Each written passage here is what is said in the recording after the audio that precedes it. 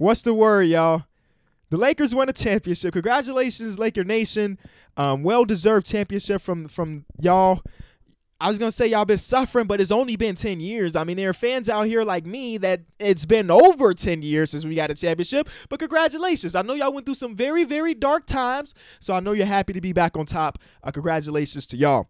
Don't let nobody tell you anything otherwise, because the people that are saying this championship is less valuable or anything like that, they're just kind of crazy. Every team went into that bubble on an equal playing field, and y'all end up notorious. It is what it is. Enjoy this moment. The worst thing about it is that, I mean, we have a global pandemic going on, so J.R. Smith and Dion Waiters can't go to the club to celebrate. But I know that bubble bar is going up today with those fellas. You know what I'm saying? Be sure to leave a like with the video and subscribe if you're new. I was going to say we do these post-game things every game, but there's no more games for at least a couple months. But this format of video is just me talking about hoops. Will not go away. It just won't be post-game. So leave a like and subscribe. The benefit from subscription is you never miss a video, and I don't lose out on that view. You feel me? So let's talk about this game specifically. Over very, very early. Like, I mean, you watched the game, right? I don't need to go through the X's and O's or this and that because you knew that it was over very, very early on. The big difference is that the Lakers started Anthony Davis, and look at that, Anthony Davis. You started at center, and the team came out the gate good. Throughout all these years, I just been trying to get Anthony Davis to run center, and maybe this game 6 is gonna foreshadow what's coming for the rest of his career, because this opens things up so much more when you play center. AD, just do it more often. I know you're gonna have to bang down low a little bit more, but whatever. It just opens up the game completely.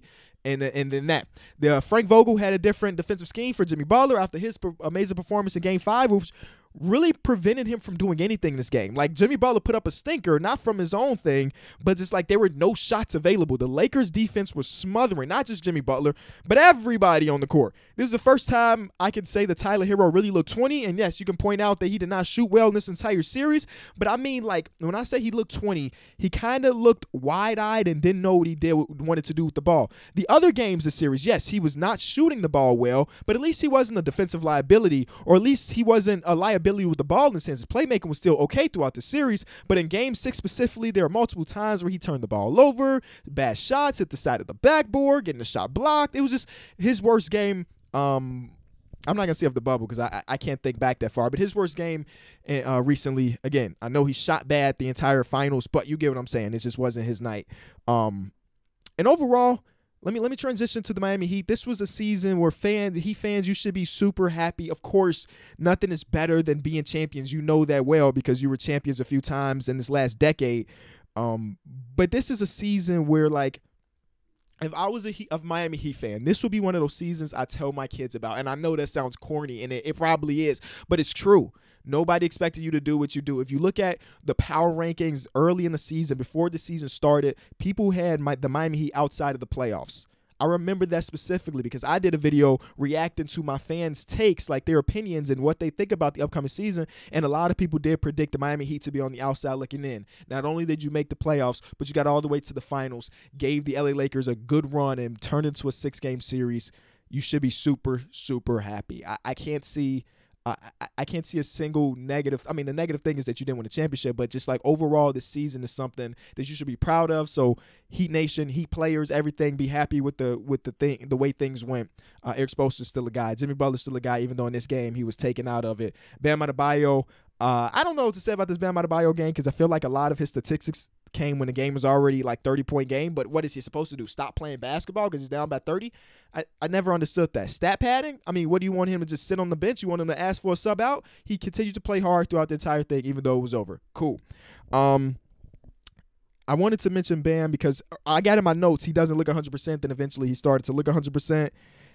Rondo, man, there was a video that I recorded, reacted to a Bleacher Report article early in the season where it was talking about Hall of Fame probabilities and stuff. And it had Rajon Rondo as like a 40% favorite to make it to the finals. when other teammates like LeBron was 100% because it's LeBron James. Now he's a 4-time champion. Dwight Howard was 100%. All the defensive awards, leading the team to a championship game series. And now he added a championship. And Anthony Davis is already saying, they already saying that Anthony Davis most likely be a Hall of Famer. And then you have Rondo. And Rondo's a curious case, right? Multiple-time All-Star, one-time champion until tonight. And with the performance he put up in Game 6 and the performances he had throughout the entire course of this playoffs leading up into this, yeah, I think Rondo's is going to be a stamped Hall of Famer, which is great. Rondo, as a Bulls fan, loving Rondo is a good thing and a bad thing. It's a little bit because there were times where he absolutely destroyed us. And then he came to Chicago and didn't do anything except for those 2 games where we were up on the 1 seed. Y'all remember that? And so it's just like, I know a lot of Bulls fans that don't like Rondo, and it's just a few of us that really do like Rondo. So I'm happy to see him do that. The fact that Dwight Howard came into this game with 30 seconds to go and pulled from the logo. And I made a joke on Twitter that I had to delete because people thought I was being serious. Imagine putting $1,000 on a Dwight Howard over from 3. Obviously, the over-under would be like 0.5 because he's not going to take a 3 usually. And you bet $1,000. And then he hits a 3 with 30 seconds to go in a game that he didn't even play. Can you imagine the payout on that? Anyway, it's about to get real weird now. Because there were times for the last couple months where I would literally wake up and there was a basketball game on, and it's over. The season is over. We're not going to have the 12 to 10:30 straight games anymore. We're not going to have any basketball for the next couple months. So it's going to be weird to readjust my schedule and try to figure out what to fill that time with. And I just want to thank Adam Silver. I think he said 6,500 people worked the bubble.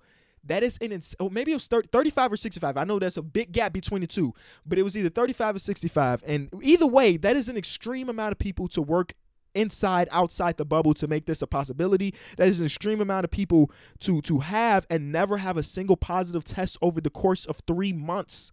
So thank you to them for being as dedicated to the final product of basketball. Thank you to the players, because I know it couldn't have been easy to stay in the bubble for that long. So thank you to everybody because you gave the fans what they wanted. We have an NBA champion. We had basketball when we thought we weren't going to have it. For 5-6 months, we were just chilling, So congratulations to the Lakers.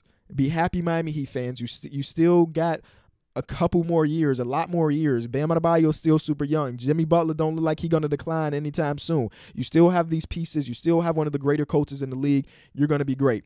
As for the content on this channel, obviously there's no more post game. So what can you expect next?